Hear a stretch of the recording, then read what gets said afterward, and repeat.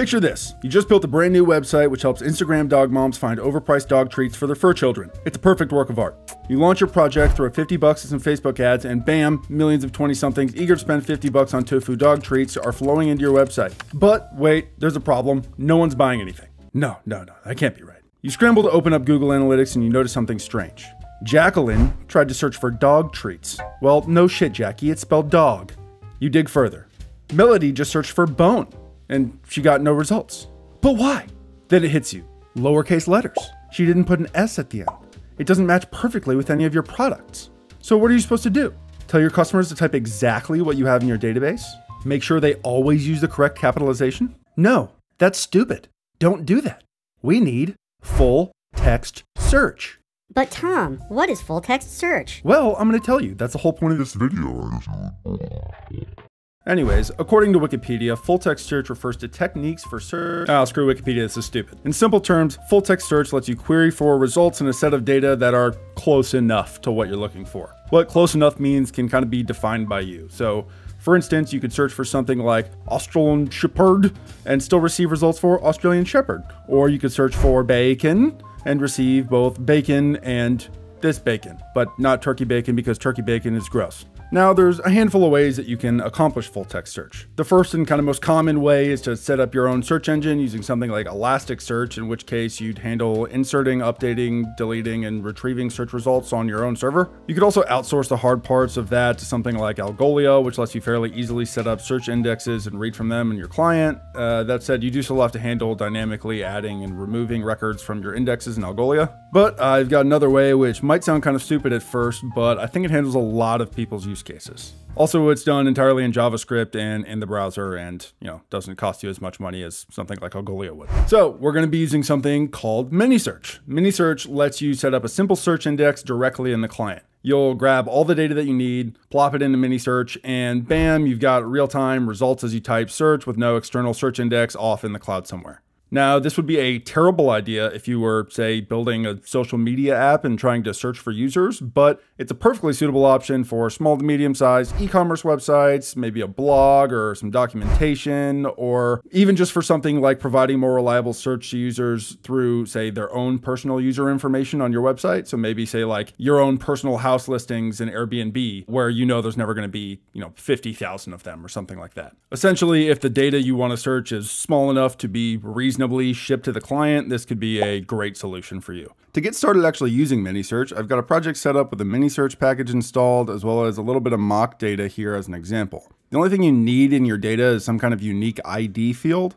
By default, MiniSearch will look for a field called ID, but you can specify it to use any field that you want. The first thing we need to do is actually create our index. I'll define a variable called search index and set it to a new MiniSearch object. The first field we'll pass in is fields. Fields is an array containing the keys from your data which you actually want to be searchable.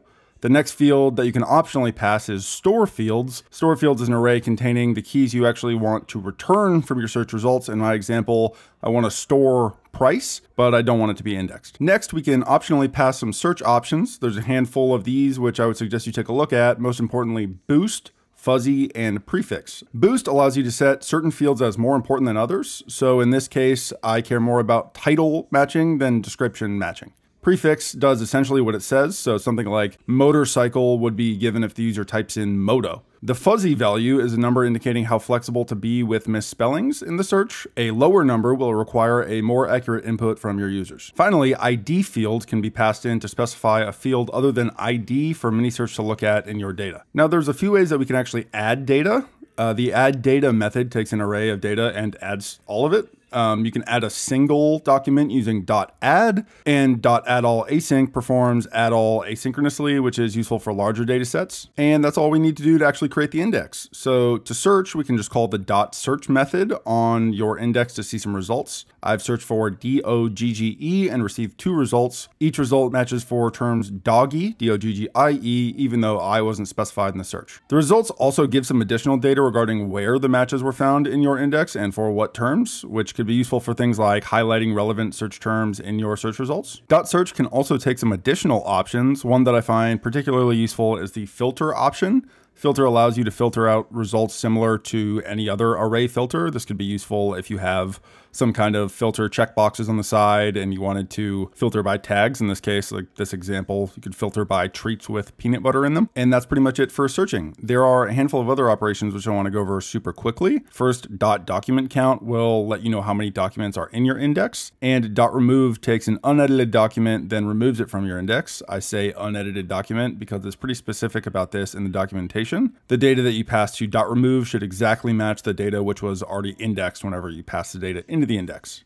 Finally, you can use the .autosuggest function to get search suggestions as opposed to search results. This function works exactly like .search. In this example, I've asked for suggestions for the term pup and received suggestions of pup, puppy, and pupper. To show this in use in an actual app, I've created this simple little search application shown here using React. A simple way to set this up would be to do essentially exactly what we just did previously, then drop our index in a state variable. I've defined 3 pieces of state here to store search results, input value, and the search index itself. Below that, I've got a useEffect hook with an empty dependency array to ensure it only runs once on mount. Inside the useEffect, I define the index, add the documents, then run a setState call to store the index. Next, we need to write a simple handle search function, which calls .search on the index, updates the input value, and stores the results in state. Add the handle search function to your input, map over the results, and you're good to go. You can also do something like this to show all of your data if no results are currently present. I'm doing this here. It may or may not make sense in your use case. Now, this setup is fine, but I think we can go one step further by pulling all of this code out and dropping it into a reusable custom React hook. I've created one here called useSearchIndex. It takes 3 arguments, one for data, another for MiniSearch options, and a third for the search options, so the options that run on search. I'll define state for results and the index, then write a useEffect hook which creates the index using the provided params, adds the data, and stores the index in state. I'll define a method called search, which simply takes in a value, then searches and updates results. Finally, I'll return an object with the results, search function, and index. I've included the index itself to make it easier to add and remove documents. To use this hook, I've simply refactored our first pass by replacing the useEffect, state, and handle search functions with our new hook. Now we've got a simple reusable search index to use anywhere in our app. And that's it, guys. Thanks for watching. Take these ideas and expand on them. Like and subscribe if this was useful, and I will see you next time. Peace.